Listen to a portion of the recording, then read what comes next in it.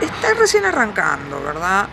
Pienso que el señor presidente se está tratando de nutrir un poco más de información, él viene con ánimos nuevos, con ideas a veces innovadoras, algunas muy buenas, otras que, bueno, que hay que sentarse a charlar un poquito.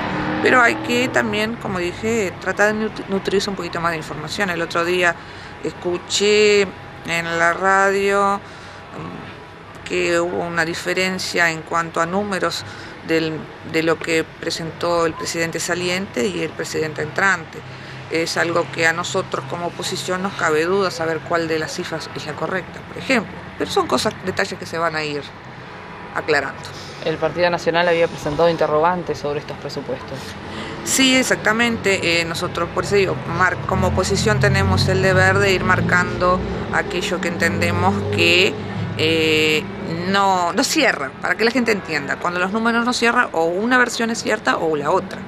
Entonces tratamos de que, en todo caso, el que deba ser el técnico en el asunto, en este caso el contador, sea el que aclare el tema.